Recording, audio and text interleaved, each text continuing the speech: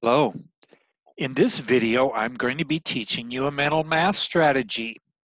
If you're multiplying or dividing by 4, you can easily do this by using 2 twice. Let's look at some examples. This is the mental math strategy to multiply or divide by 4, use 2 twice. Let's take 4 times 35. Well, we're going to multiply by 2 twice. 35 doubled is 70. And 70 doubled is 140. So my answer is 140. 500 divided by 4. I'm going to divide by 2 twice. Dividing by 2 once takes me to 250, and half of 250 is 125.